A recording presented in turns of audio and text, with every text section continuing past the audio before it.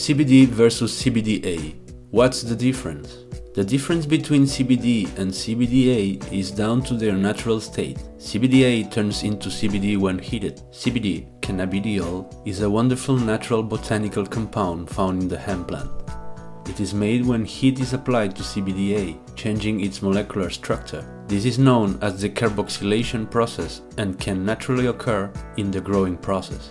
CBDa is the acid precursor or raw state of CBD. When the hemp plant, cannabis sativa, is in its natural state, it produces CBDa first, and only after heating or aging under the sun does the CBDa transform into CBD. Products such as our Raw Hemp Oil Drops allow you to get the health benefits of the hemp plant as nature intended.